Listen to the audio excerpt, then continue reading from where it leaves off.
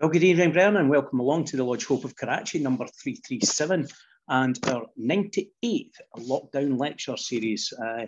Nearly at the end of this lecture series, Brian, we have only 2 meetings to go until the 101st meeting a week on 2 weeks this evening. And by then, I think we will be back to the normality of Freemasonry that we all enjoy. Brian, can I remind you of the Grand Lodge of Scotland guidelines for our Zoom meetings? Please, at all times, keep your video running. If you do have bandwidth challenges, Brian, just drop me a little message in the chat. Thank you. Can I also invite you to sign our virtual tile on our Facebook pages? That ensures that we've got a record of everyone who has attended and joined us over the last 98 weeks. At this time, Brian, can I thank everyone who joined us for our marathon session on Saturday afternoon when we hosted our 2nd annual Masonic Esoterica Symposium. Brian, we were fortunate to have Brian from Australia through coming leftward around the map, through India, South Africa, throughout Europe, and through to North and South America. And it was a fantastic afternoon. So those of you who stayed with us for the 4 hours, 40 minutes, thank you so much for your time and your dedication. That is now available all 4.5 hours on our YouTube channel, Brian, and it gives you the opportunity to dip in and dip out.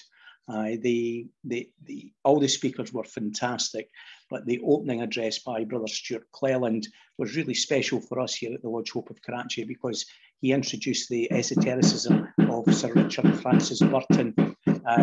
Many of you will recognise him as the author or the translator and the 1001 Arabian Nights.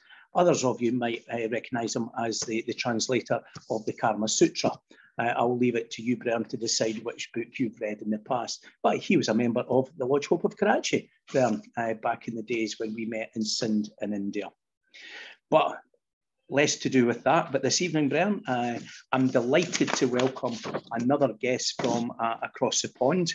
And it's a great delight to welcome Brother Frank Bell to join us this evening.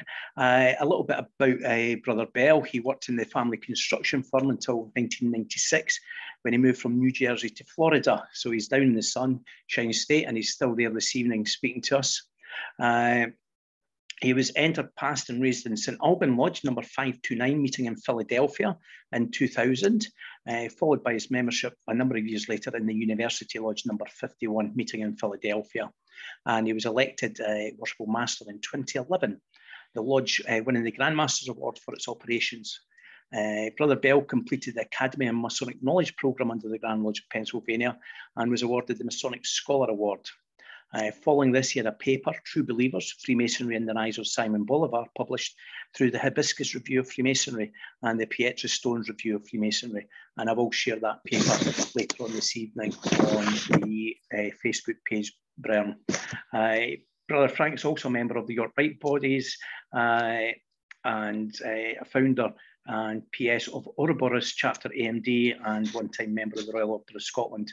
And through his work with different lodges, mostly focusing on lodge rejuvenation and retention, he was made an honorary member of St. Alban Lodge number 35 of the Most Worshipful Prince Hall Grand Lodge of Philadelphia and Loggia Luz de America 255 of the Grand Lodge of Florida. With that introduction, Brother Bell, the virtual floor is over to you to give us your presentation on those Masonic figures that were around in South America. Brother Bell.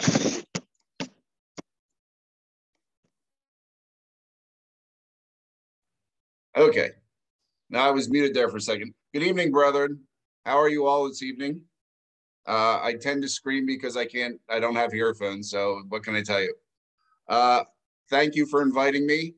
As I was mentioning earlier to Brother Gordon, this is an older paper that was done as part of a program that we were doing at the Grand Lodge, which was an Academy of Masonic Knowledge, basically to try to get the membership more interested in Masonic history and doing their own research and things of that nature. At that time, I had been working down here in Florida and had the good fortune to be involved with some people in Doric Lodge, which meets outside of Fort Lauderdale. A number of those fellows were from Colombia, and they explained the whole dynamic of South American Freemasonry as far as how it differed from what we had in the United States. That brought me into dealing with Luz de America in Miami, which is the only, or was the only, lodge working in the language of Spanish in the Grand Lodge of Florida jurisdiction. There was one other one, but Luz de America is the original, which is on its own would create, as you can imagine, a lot of problems, trials, tribulations to translate the work to Spanish to make it correct, to then learn it in Spanish and then to dictate it from that fashion. But it worked, and we had been dealing with people off and on from down in there. I'd been down in South America. In fact, I have to go down on the 15th for the Grand Lodge of Colombia's 100th anniversary. So that's going to be a big party for 4 or 5 days. But they also bring a lot of educational speakers, and it all came together around that time. As I told Brother Gordon, we had the International Conference of the History of Freemasonry at Alexandria, which was sponsored by Grand Lodge of Scotland, I believe. Correct me if I'm wrong. And the wide focus of speakers that was out there, more so than just Masonic scholars, it was sociologists, historians, things of that nature. That time they had a number of people speaking about Freemasonry as it was brought into the Middle East, especially in Syria. And as we were at dinner, one of these other people who was a quote unquote scholar, he was actually working for the Rand Corporation. And they had sent him over there because there ended up being some hubbub in Syria a few years later. And they were looking at how defunct or how available the Masonic system, which was put together by the English in Syria, was, and was it still in operation? So that was just a fun fact. I'll throw it as your conspiracy for the day, right? Masonic conspiracy for the day is they were going to use them when they were going to move into topple Syria. For me, it's been very hard. My Spanish has gone down every year since I learned it. I'm not fluent at all anymore. This paper is rather old, but certain characters stood out, even in Philadelphia, where I was originally. If you were at the the Academy of Natural Sciences, there's a big statue that looks like George Washington, and it's not. It's Francisco de Miranda. It was paid for by the government of Venezuela and sent up there. You go to New York, there are statues of Simon Bolivar in various places, or Bolivar squares and things like that. There were more Venezuelans in the New York area. This was pre-communism. This stuff came up like in the 60s. So there's always this Simon Bolivar. Francisco de Miranda, not so much, because, he is a precursor character. And I have included the link to the paper as it exists in Pietrostones. There's a lot of information in there for you to enjoy, hopefully. I just sent Brother Gordon a link yesterday that just came up as I was going back through this. And there is a lot of dynamics that you will see among these characters. Those are the two that I focus on because they're the most important, even to this day in South America. And as far as that, I mean Spanish-speaking South America. You're talking a liberated area. Where would it be? By the time Bolivar has done his war to drive the Spanish out of South America, he frees up what would now be the countries of Bolivia, Colombia, Panama, Ecuador, and Peru, as well as the Venezuelan area. They used to be called Gran Colombia. So quite an impressive thing to do with very little modern weaponry at the time, very little financial support. In fact, I believe you'll find a later battle, because we're not going to cover the battles and stuff. Lake Carabobo was one of the last battles that were fought by men on horseback with lances. He had what were called the llaneros, which is like a plains cowboy type thing. They were like the wild men.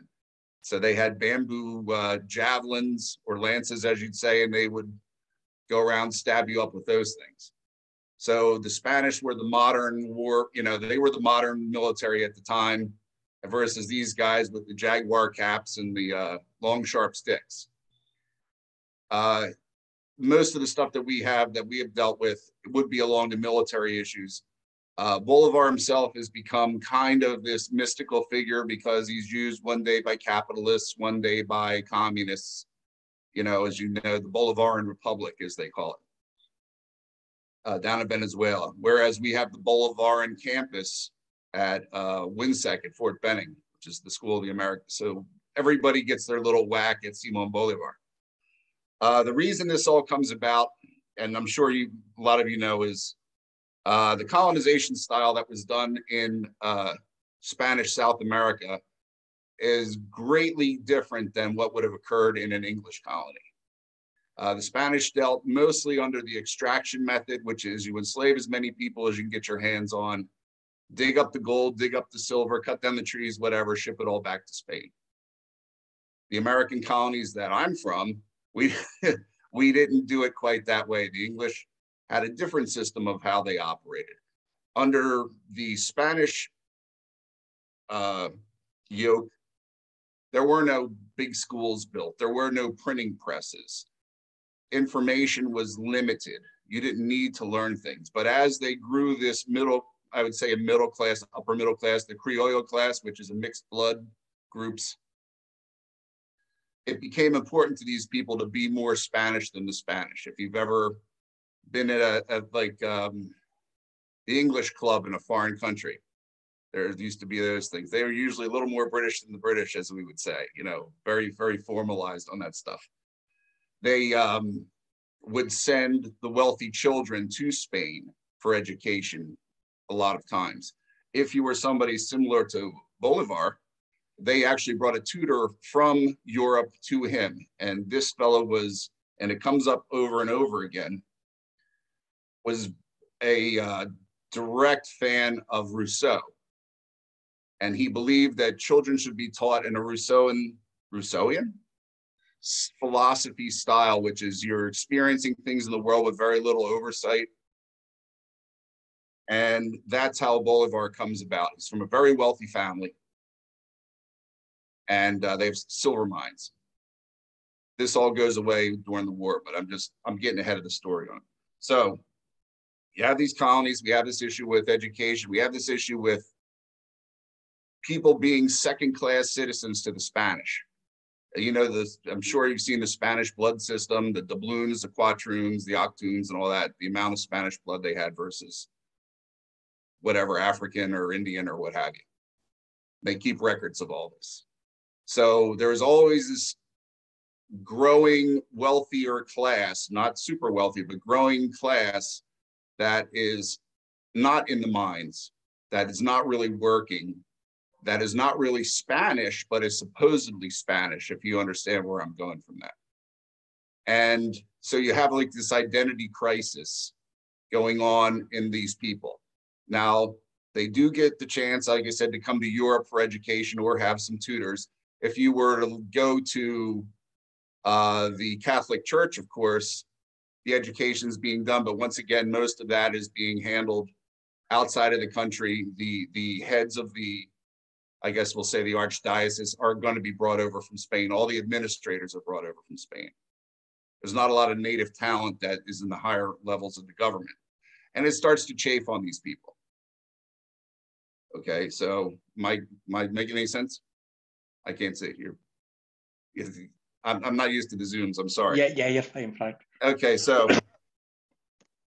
this is bubbling under the surface. And as I'm sure any of you other historians know, Spain's not the greatest country to be subjugated by. They just aren't. These people, like I said, are having a series of smaller revolts. They get to a point, let's say, there are three significant revolts. The first significant revolt occurs in Gran Colombia. And I believe, if you see, I have documentation in the paper you can look at, which involves Bolivar's older brother, who's only mentioned a couple times in history, but there is one. And we have a situation where he actually shows up in Pennsylvania. That'll be in there. You can read for yourself. It's dealing with a merchant prince that we had. His name was Stephen Girard, who at one time was the second wealthiest man in the United States. It was Astor's and then Girard.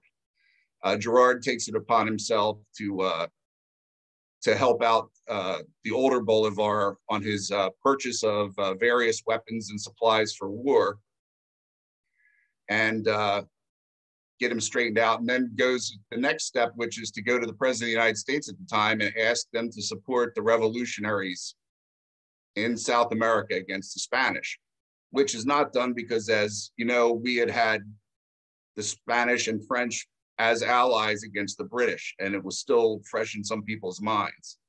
And they didn't want to take on the Spanish Empire at that point. So that fails. There was a couple interesting points of it. Which one of it was, there was an earthquake during the actual revolt period, and a priest came out and said, "See, you've revolted and God has done this.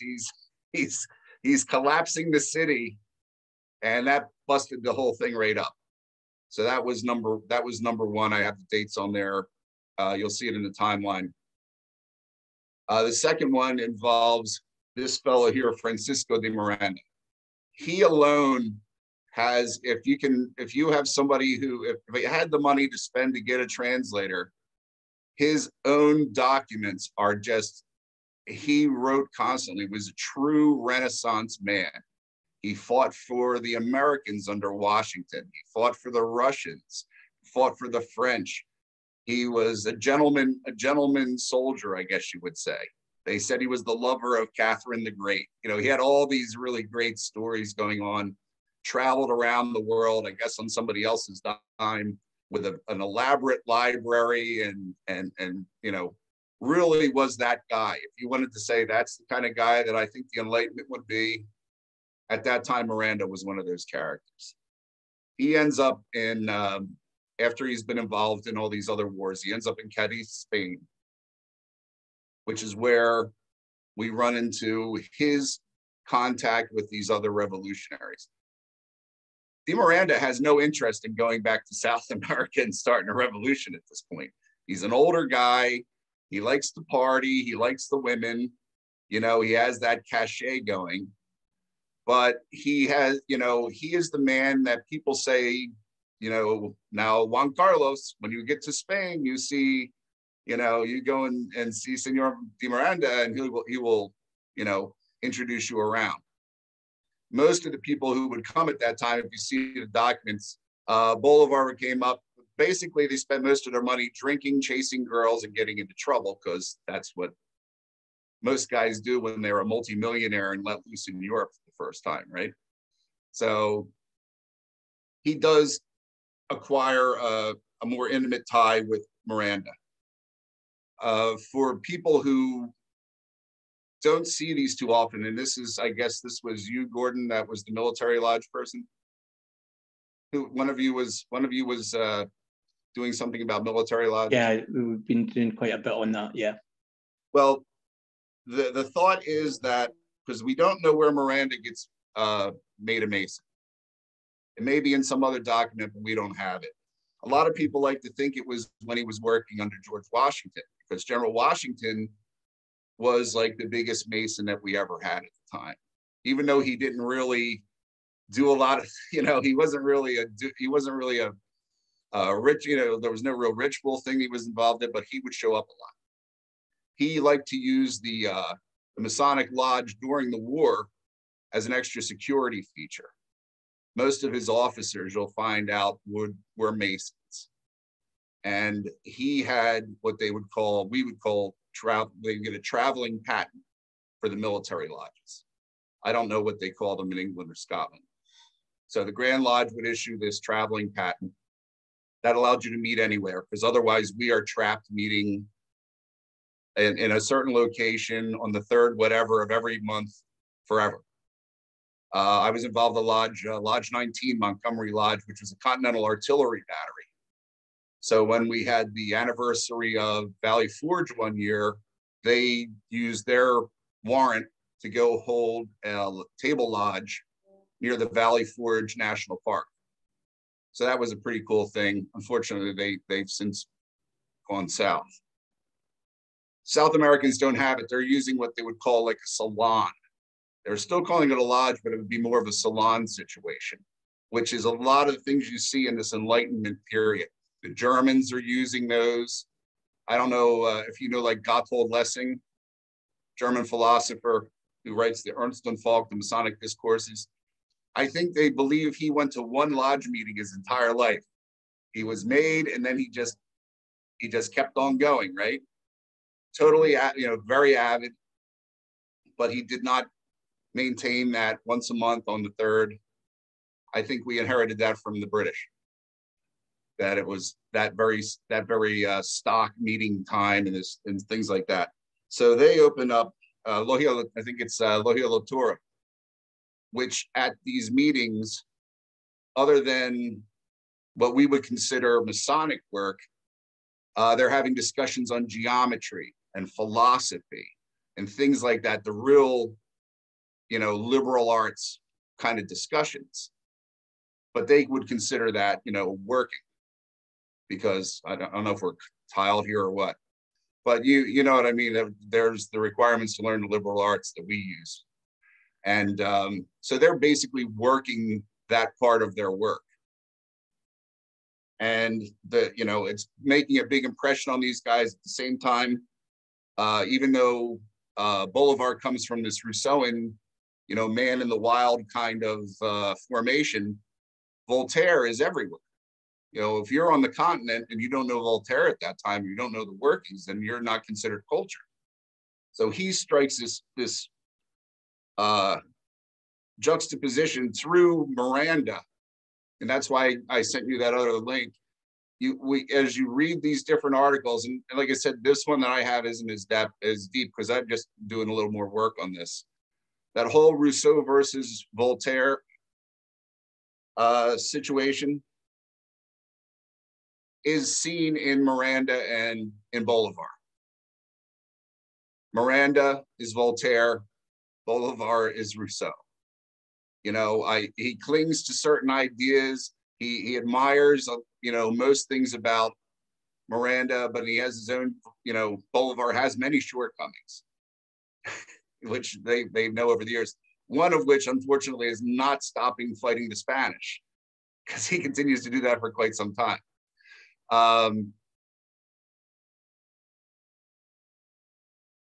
We had, like I said, this is how this is going on. The Logic Hadith, which we have, that he is raised in. Once again, I have the information, you can find it on the site, that has Bolivar's Masonic history as we know it. This was from a different scholar who really went down and looked at it. Some of them are going to be questionable. Obviously, it's like Ben Franklin in Paris. He couldn't possibly have formed all those lodges. When he was there as an ambassador, everybody and their grandmother, as they would say, had a lodge, had Ben Franklin as one of the founders of it. But the Cadiz Lodge is actually founded by British merchants. So it's not working under the Grand Lodge of Spain. It just happens to be there, and they meet.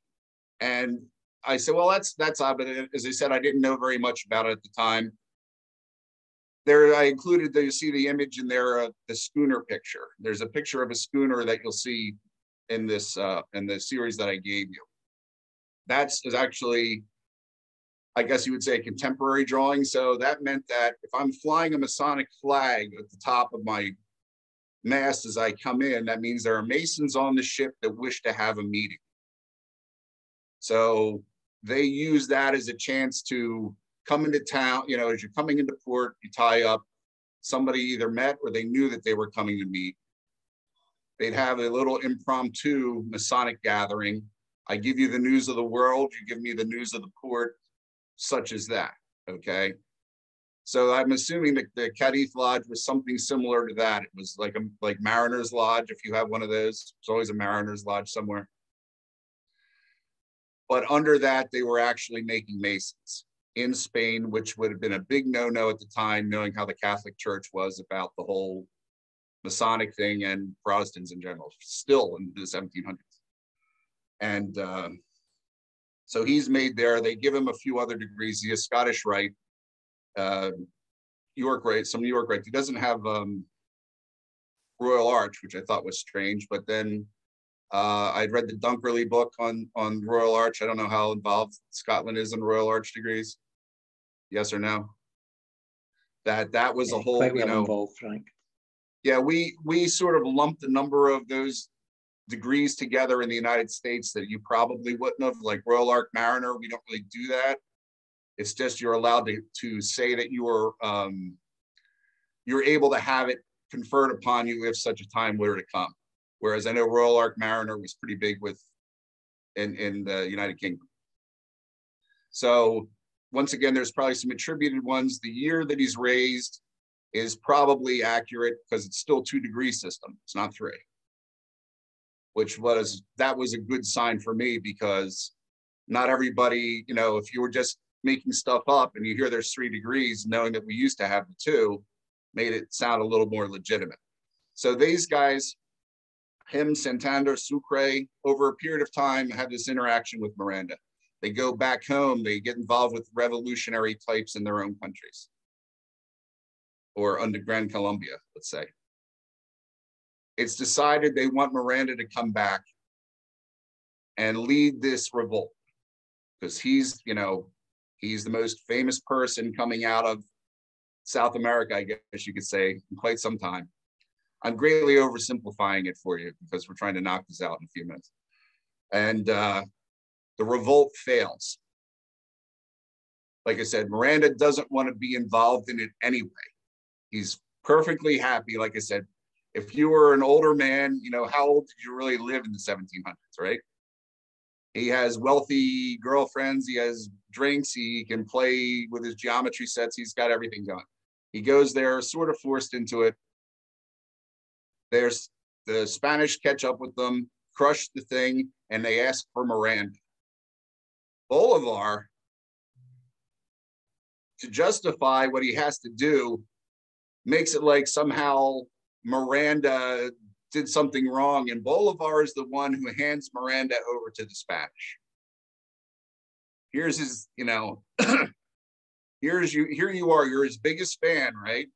Until the first day things don't go right.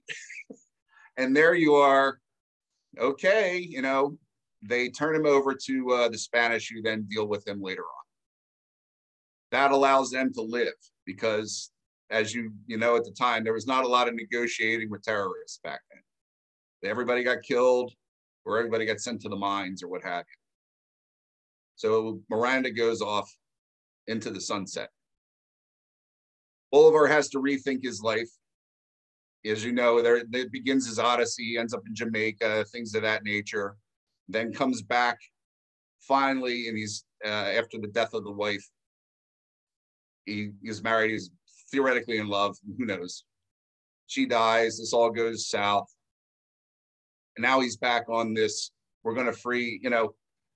I can imagine everyone after a bad breakup doesn't say, "I'm going to free South America from the Spanish."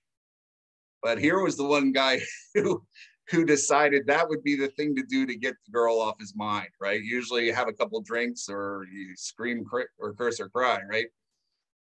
No. This begins the successful conquest, we could almost say, of Gran Colombia by Bolivar and a number of these lieutenants of his, all of which goes back to this idea of it's beyond a regular human rights. It's a God-given right. Why aren't we equal to the Spanish, right? Why are we living in servitude? Even though they weren't living in servitude, some of them, they do this. Now, what he did learn, and this brings back thoughts to similar, I guess, to Napoleonic France, was the whole equality thing. The other 2 times that they had revolutions both failed because they decided not to free the Africans. Bolivar says, we're not going to do that. Everybody's equal. So, and I need soldiers. So everybody's equal. He marries his cousin's daughter to a black guy, which is not particularly done at the time, but it is when you're the liberator. So he says, I'll show you how equal I am. I'll have one of my family members marry somebody from African descent. They vanish from history just like everybody else does. From there on, like I said, it's years years of just slogging through the jungles and mountains, dealing with the Spanish. He does, on the other hand, have still this ideal, which is the Enlightenment dream, you know, of the Plato's Republic type thing. We can have this, and you know, just by making people free, they will immediately wish to pursue knowledge, and everything will be a lovely place. As he moves along, as you can imagine, what happens, that's just not what occurs. His generals that he leaves in control of various key parts of the world decide that they're now their areas, and he, you know, just goes from conquest to conquest, eventually ending up kind of despised by the people that used to love him less than 10 years ago. So that's his thing, and you know, he has many famous things in that. But I greatly oversimplify the fact that the drivers for this at that time, when you see various documents, is Freemasonry and the Enlightenment entwined to where it's almost the same thing to some of these people. And we look at it totally differently, I guess, at this point. We don't see it as that. It's you know, it's a storehouse of information. It makes good men better, or whatever cliche line we're using. But blessing documents, Ernst and Falk, of course, he has that in there. He has the fact that they consider in Europe at the time of the American Revolution that they're fighting to restore that type of ideal republic. Later on, I believe some people sort of cloaked Napoleon with that, depending on who you talk to. Not so much that he is a Mason, but he is his republic will be this dynamic, earth-changing thing for the good. Bolivar and these younger fellows all go down this same route. Miranda, who was just, you don't want to sound so down, but you know, he sort of knew that it's good to improve yourself, but if we're going to use this as our banner, we're going in to free a bunch of people who are basically slaves, who have no literary anything, who have any background in any of the things you're talking about. And that's what he'll portray in some of the writings. If you've seen the collected works of Bolivar, is he's very wordy as they are at the time. You know, it's I guess it was a thing at that time period, and I've seen it with some people that are classically educated. They throw a lot of references to, like, I'll throw in a quote from ancient Greek, and you should know it because I know it. You know, we both had greats. You know, we both went to Oxford or Cambridge together, and you know that line, then you should know the other ones. That came in a lot of the times in his type of work. But then as he's sitting there with people who were basically in chains up until 20 minutes before he got there, he cannot get his government together. He cannot make this ideal situation out of what is the current and true situation. So like I said, it's a lot of like, it's very cerebral on a lot of levels, and I guess I'm just not doing it justice. But this is the old revolutionary. This isn't the Che Guevara, Black Beret freaking guys. They actually think that they're going to form this new utopian society to some extent based on knowledge and learning in these places. And all they have to do is cast off the evil Spanish and an oppressive church, and they should do it. Then they realize there's a lot more nuts and bolts to keeping the electric on. So that's why that a lot of the people would say Bolivar continues to conquer because it's very hard to rule. It's easy to just keep pushing the Spanish into the sea because you don't have to go back and make sure that somebody's, you know, cleaning the streets and keeping the cows in or whatever. The cheetahs aren't eating everybody's babies, whatever's going on. So that's kind of where we stand with that. Normally, like I said, this throws me because normally we do questions and stuff as we go along, and it's easier for me to expound on it. I know it's probably been a little in and out and left and right, but if you No, You want to do that? Yeah, thank you so much for that. It gives us a really good introduction to those Los Libertadores down in South America. And we will share the papers on our Facebook page later on. There are a couple of questions in there. We do have a brother with us from Chile, where he lives in Chile, and he's got a little bit of knowledge. He's a Brit expat over there, and Aubrey asks, have you heard of O'Higgins, San Martin, the Liberators? Yeah.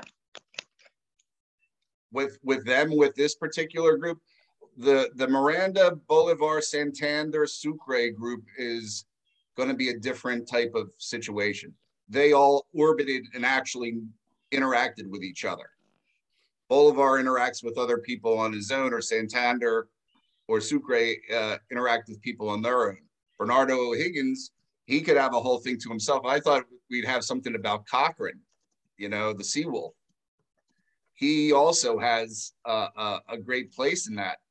They aren't exposed as much in these documents because the people that I had to get these from were concentrating more on these two people, Miranda and Bolivar. But O'Higgins, like I said, you could do a good hour or two on him. Cochrane, as you know, he ends up being the Lucky Jack in Master and Commander. If you see that a lot of that is Cochrane's exploits when he's with the British Navy, and then he becomes a mercenary for the Spanish Revolution. You know, his whole thing was, if you don't pay me, I'm just going to invade a town and take the money from wherever it is anyway. So if he was owed $20,000, he would roll up on the next port and plunder them and get his $20,000. And he says, what's the revolutionary government's problem for not paying? Yeah, fantastic news, if I may join in here. Fantastic to hear that. But unfortunately, Mr. Cochrane was not a Mason. He had nothing to do with Freemasonry. That's what I said. That's why we didn't talk I about continue with the comment, if I may, that Gordon started. Has Brother Bell heard of Argentina, Peru, Chile, O'Higgins, San Martin, etc.? There are other countries and Mason liberators in and of South America, apart from Bolivar. Cochrane was not one. He was not a Mason. Your lecture was supposed to be, I believe, about the freedom, people who freed up the colonies during the colonial time in South America. We concentrated solely on North America. To be honest, I'm rather disappointed. Well, I wasn't saying that Cochrane was a Mason. I said that he has an interesting story, as does O'Higgins have an interesting story. Yeah, and I think, Aubrey, it was advertised as where Frank was coming to a couple of the ones, and particularly is focused on de Miranda and Bolivar, and I think we've had other lockdown lectures on those subjects. Somewhere. Yeah, but I think, Frank, I'd like to ask you about... It's in the title. It's in the title.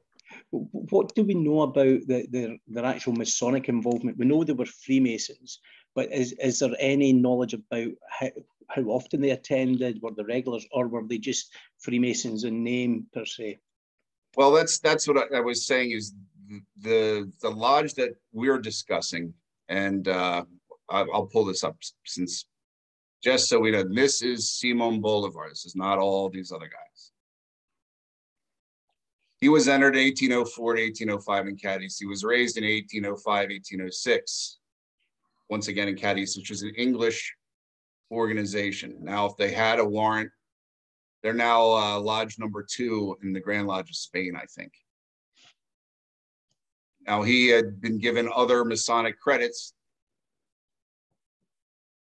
which is in Venezuela. There is one. And in Peru, Order and Liberty Lodge number 2 in Peru. They have him down as a founder, but as I said, you can't be sure of that because there are no written documents. a lot of this is a one-off. You were raised, you did it that night, and you went on. You weren't really doing once a month meeting, or you weren't learning ritual or things of that nature. That's why I said they're going to have a different style. But this particular guy, not anybody in Argentina or Peru or anywhere else, Simon Bolivar, if that's lodge, then it's going to be a working similar to something you would have been familiar with, because it's either one or two of your different rituals, right? Yeah. So that's what you have with him. But like I said, they have him down for a Scottish Rite, a Knight Templar, things of that nature. Then they put it up to 32, but at that time they weren't doing that rush to 32 that you see today, like in the United States. They just, if you join Scottish Rite, you're at 32 by the time the meeting's over. Other South America, not everywhere in South America, I have to put it that way, you are working for years. You know, you're doing reports, you're giving presentations, things like that. So that's what you have on them. But the actual working, as far as Miranda's having his operation, his would be an informal lodge situation, because he is not able to confer degrees since he doesn't have a warrant. That's why they end up with the Cadiz Lodge. Okay, no. And I think the other name, the two names that interest me that you mentioned, Rousseau and Gerard, the second wealthiest man in the US. Was Gerard a Mason? Do you know? Stephen Gerard was a Mason. He was raised in South Carolina, but he spent his entire Masonic career in Philadelphia. He couldn't join in Pennsylvania because he had a malformation over his one eye. And under the strictures of the degrees in Pennsylvania, you had to be full in all of your limbs and body parts. Okay. So he went to South Carolina, which was actually founded by Pennsylvania, but that's how he did it. He was a Mariner Lodge in South Carolina to be raised, and then he spent the rest of his time at 2 or 3 different lodges in Center City, Philadelphia. Okay, and you talked a lot about Rousseau. Was he a Mason? That, no, they always they check both of them. I don't believe you're going to find that to be the case, because he was more of an anti-establishment type.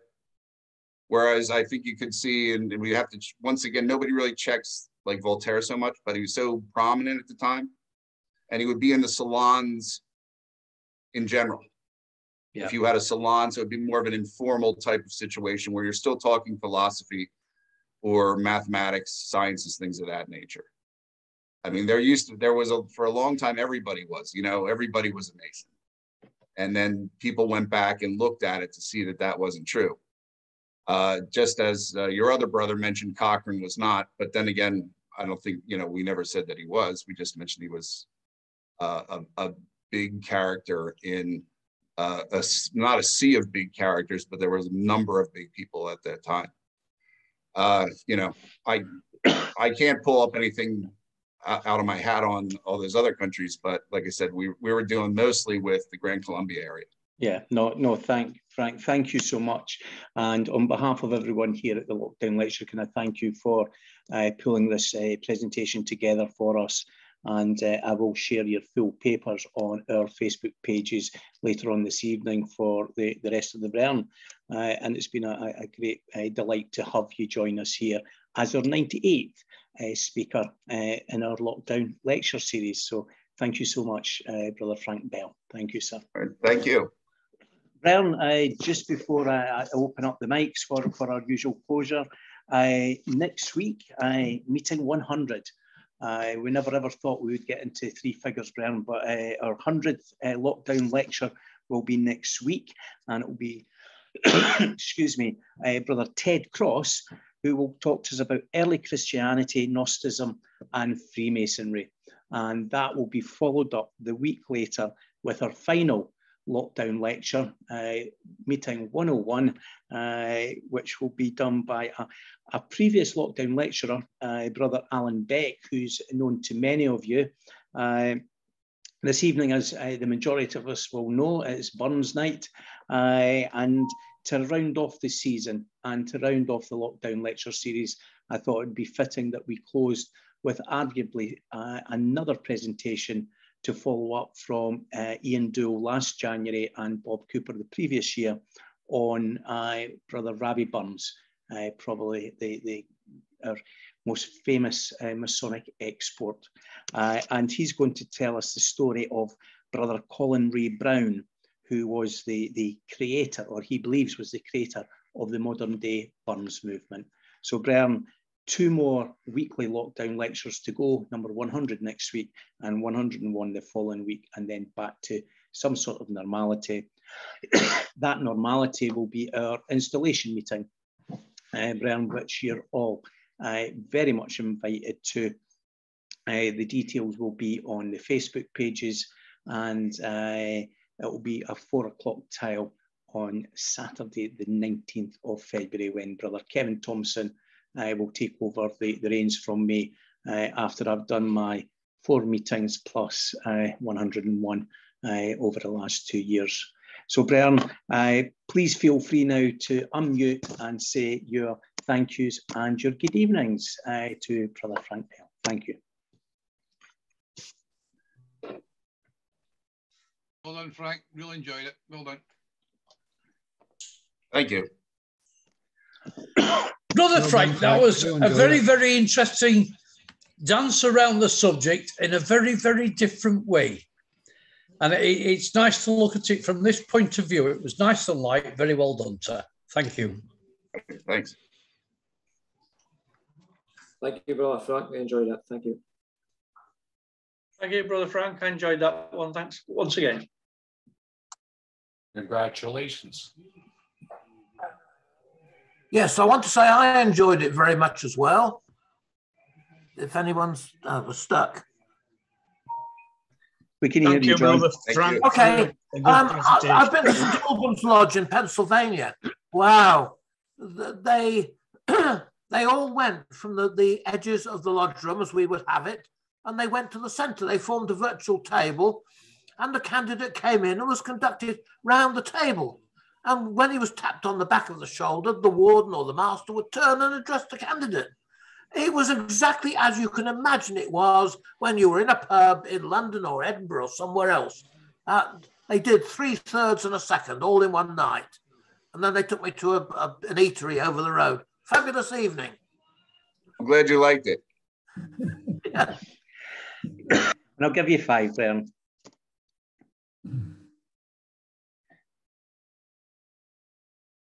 Brother Frank, thank you very much for the interesting lecture tonight. It was lovely. Thank you.